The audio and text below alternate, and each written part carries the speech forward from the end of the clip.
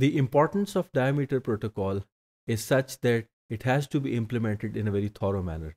For that, diameter communication is realized through the participation of peers and intermediate agents. We are going to look at different types of communications and how diameter protocol realizes this through the exchange of messages. Let's look at the types of connections which are used in communication in diameter. The first one is the transport layer connection that can be considered between two peers, which is the client and the server. However, we need to consider that these connections are providing the transport layer connectivity only, and we are actually interested in logical connectivity at the application layer. Now, this logical connectivity between the client and the server is actually what implements diameter messages. The diameter messages are used between client and server to exchange important information from the perspective of AAA. The most important concept in diameter message is the logical relationship implemented through the session ID. So the diameter identity is used as the session ID to identify a unique diameter node. It is typically realized through a URL in the form of a fully qualified domain name. It is represented as a 64-bit value, of which we have 32-bit higher order bits and 32-bit lower order bits, each with its own implementation and interpretation. Then there is an option field also, which is implemented to provide additional information.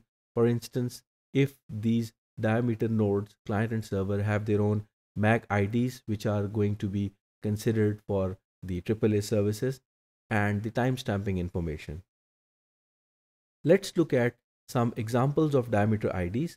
We can see that fully qualified domain name as access1.example.com.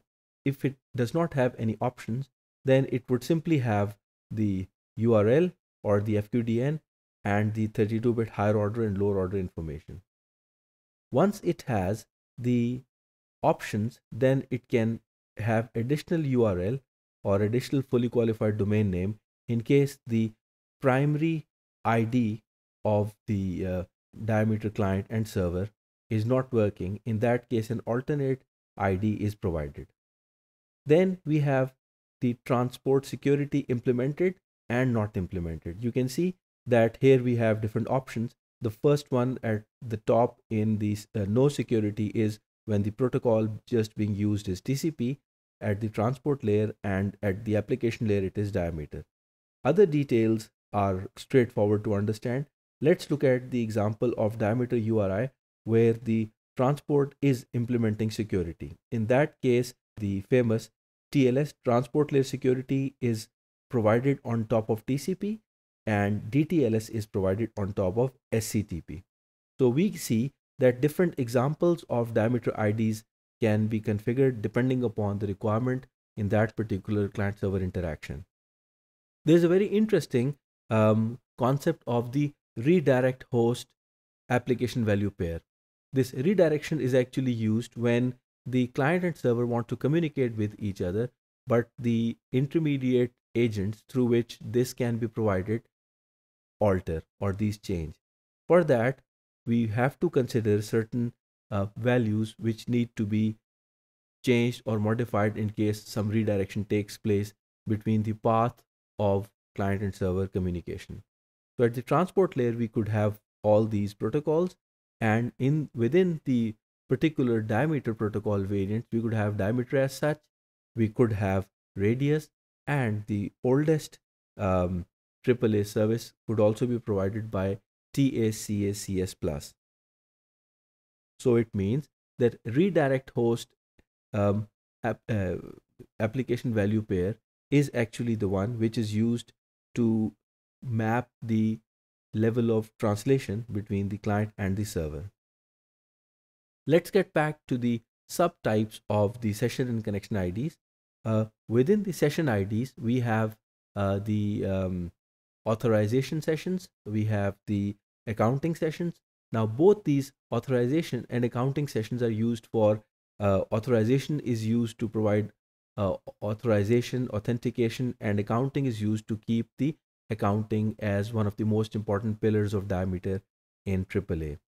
Both of these can be provisioned through stateless configuration and stateful configuration.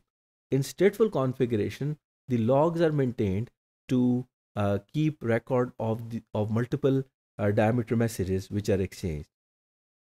The connections can be, as we've already discussed, these can be based purely on TCP or SCTP or DTLS in case it is using SCTP or UDP. Once the client and server establish a connection with each other, they have to exchange some important information.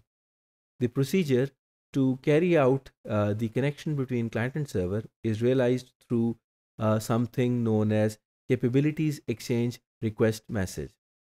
This actually is based on an understanding that both the Diameter client and server are configured on the same network configurations and service parameters. And then in reply to this request, the capabilities exchange answer is generated. If the answer is affirmative, it means the result code is positive. In that case, the Diameter connection is established. Once it is established, then subsequent other application specific messaging can be exchanged between the client and server with regards to AAA. In order to make sure that the client and server connection is managed effectively and it is also terminated once not needed, there are certain additional messages which are provided. For instance, we have the device watchdog request. When there is not much activity going on between the client and server, in that case, the peers actually required to exchange device watchdog request message, which could be initiated from either side to make sure that the other side has not terminated the connection ungracefully. So in response to this device watchdog request, an answer is generated to make sure that both these devices are in active session. Likewise, when a certain session has to be terminated at the application layer, it is going to be based on the disconnect peer request, and in response to it, the disconnect peer answer is going to make sure that the connection is finally terminated gracefully at the application layer. Once it is terminated at the application layer, then the transport layer TCP close functionality is also activated.